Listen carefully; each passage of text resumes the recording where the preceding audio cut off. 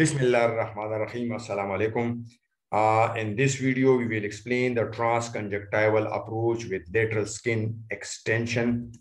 A lateral canthotomy is frequently used with transconjunctival incisions for improved lateral exposure.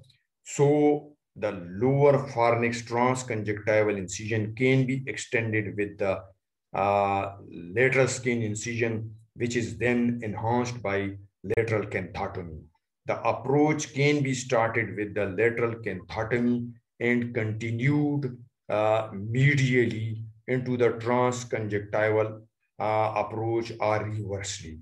The approach that will be demonstrated here is the retroseptal transconjunctival approach with canthotomy. Here you can see this is a clinical picture that shows the exposure after the transconjunctival approach with lateral extension. The conjunctiva in the area of the lower pharynx and the area of the lateral canthotomy may be infiltrated with small amount of local anesthetic containing a vasoconstrictive agent. The corneal protection is achieved with a specialized shields or at a later stage of the procedure with sutures connecting the cephalic edge of the conjunctiva with the upper lid.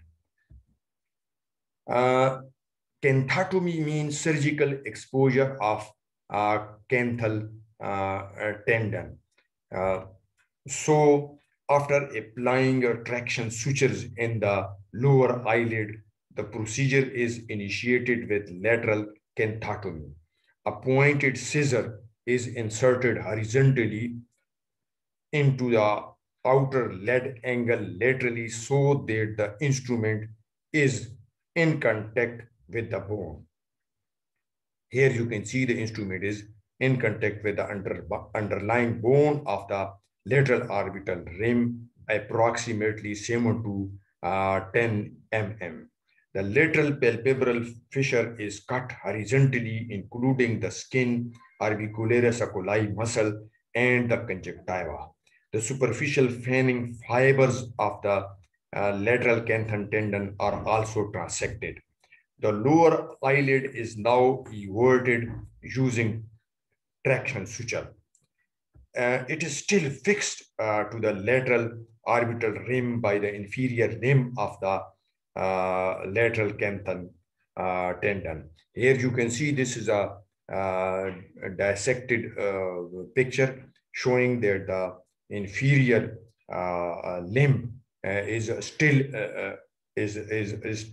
attached. So note that the inferior limb of the lateral canthum tendon is still attached. So what will happen that since it is attached to the lower tarsus, therefore it will prevent the mobilization, and this lower eyelid is not freely everted due to the attachment of this inferior limb of the lateral canthal tendon. So we have to cut it. So cutting or transection of the inferior limb of the lateral canthum tendon is a cantholysis. So we will proceed for the inferior cantholysis.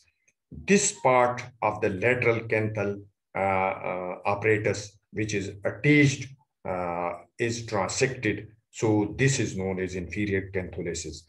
The scissors are introduced vertically, as you can see, vertically to cut the tendon. Subsequently, the lower lid is freed and can be retracted more effectively to start swinging the lower lid outwards. So when the cantholysis is complete and immediate release of the lower lid from the lateral orbital rim is noted, the surgeon will be able to evert the lower lid more effectively. Here in the previous picture, the lower limb was seen. So the eyelid was attached and now it has been transected, removed. This picture is taken from the cadaver and showing the dissection of the lateral canthum tendon. So when it is transected, now you are easily evert this lower eyelid for the maximal exposure. The transconjunctival incision is performed in a lateromedial direction. It can be performed preceptally or retroseptally. The lower eyelid is everted to identify the position of the lower tarsal plate through the conjunctiva. The conjunctiva is now incised immediately along the inferior margin of the tarsus to enter the preseptal plane for the preseptal approach dotted line, or at the base of the fornix for retroseptal, that is a solid line. Blunt tip pointed scissors are used to dissect through the small incision through the conjunctiva made during the lateral canthotomy inferiorly towards the infraorbital rim. The traction sutures are used to evert the lower eyelid during the dissection. Spread the scissors to clear a pocket just posterior to the orbital septum in case of retroseptal, ending just posterior to the orbital rim. The scissors are used to incise the conjunctiva and the lower lid retractors midway between the inferior margin of the tarsal plate and inferior conjunctival fornix. The incisions are extended as far medially as necessary. In this picture, this shows sagittal plane through the orbit and globe, demonstrating level and plane of incision. The conjunctiva and lower lid retractors are incised with scissors. With dissection towards the infraorbital rim, the lower lid is mobilized and can be retracted anteromedially in the swinging eyelid fashion. Now, to protect the cornea against abrasion, the corneal flap is pulled up and sutured to the upper lid margin, now as we explained in our previous video. Now, as soon as the bony surface is exposed to the desired extent, the periosteum or periorbita is incised and the dissected over the anterior maxilla or into the orbital cavity in the usual fashion. Here you can see in this picture incision through the periosteum. To facilitate this maneuver, attraction suture, as you can see here, is placed through the cut end of the conjunctiva to retract the tissue and maintain the position of the corneal shield.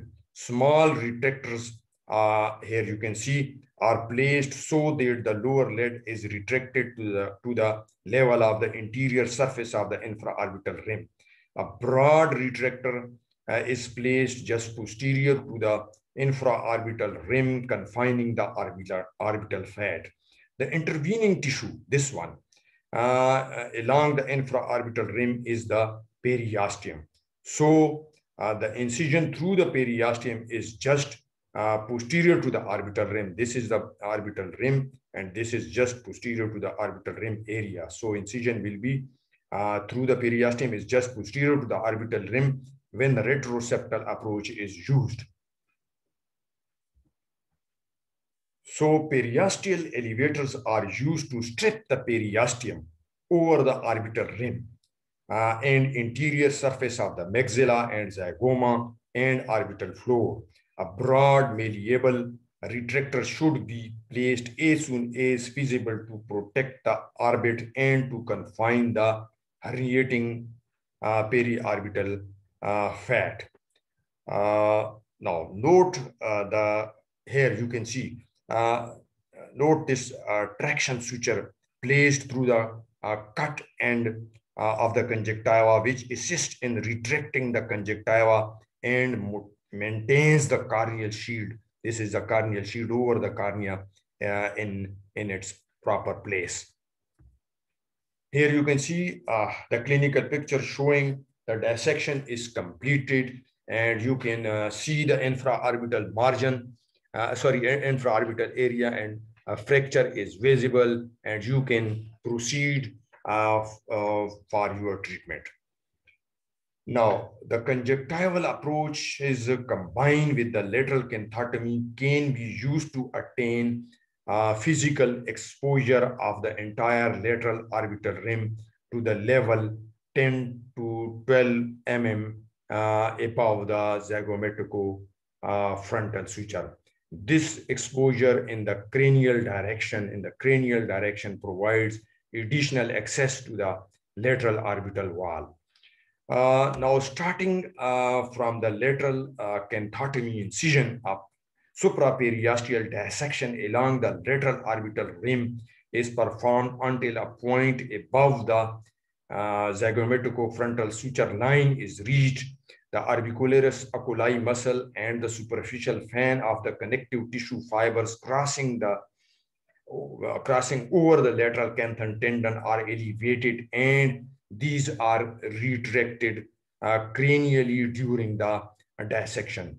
The periosteal incision, here you can see a periosteal incision from the infraorbital rim. This is extended vertically upward along the midline of the lateral orbital rim, just below the retractor here, you can see inserted here. So the periorbita along the inferior-lateral wall of the orbit is stripped off from the bone, including the insertion of the lateral canthal ligament at Wittnall's tubercle. Finally, the inferior orbital rim, the orbital floor, the lateral orbital rim, and the lateral orbital wall are exposed, and the sphenozygomatic suture line become visible. Here you can see a sphenozygomatic suture line.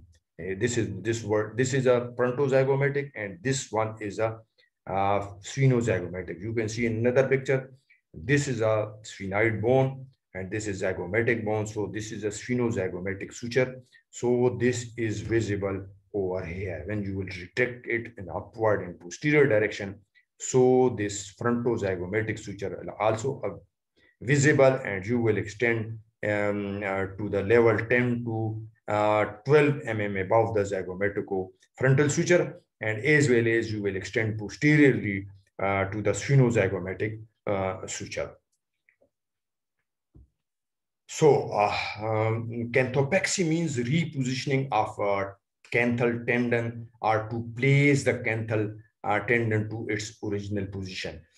Since we are dealing with the lateral canthal tendon, therefore here we will discuss the repositioning of the lateral canthal tendon. So closure of this approach requires refixation of the lateral canthal ligament inside the orbit and resuspension of the periorbita as well as the periosteum. The periosteum is sutured if applicable. Prior to closing the conjunctiva, a slow resorbing suture loop is applied exactly into the cut edges of the inferior limb of the lateral canthus and through the corresponding superior limb of the lateral canthus. This loop is not yet tied to provide open access to the conjunctiva. The anchoring suture loop is tightened provisionally, however, to check for symmetry of the lateral canthal area to the contralateral eye and to assure that the eyelid lies adjacent to the globe. So when the inferior limb of the canthal ligament cannot be identified, what you will do, then a lateral tarsal strip may be exposed by elevating the skin sharply. This will provide a readily identifiable stump that can be engaged to the lateral canthal apparatus. The transconjunctival incision is closed from medial to lateral, while loops of the inferior inferior canthopexy are still loose. The conjunctiva is usually closed with a running 6-0 fast resorbing suture with burying knots. Now, here you can see closure of the transconjunctival incision and inferior canthopexy. A running 6-0 fast resorbing suture is placed through the conjunctiva and the lower lid retractors. After the closure of the conjunctiva is completed, the inferior canthopexy suture is tightened, bringing the lower eyelid into its original position. Subcutaneous sutures are placed along the horizontal skin line incision. Finally, the skin is sutured with 6-0 monofilament material. Thank you.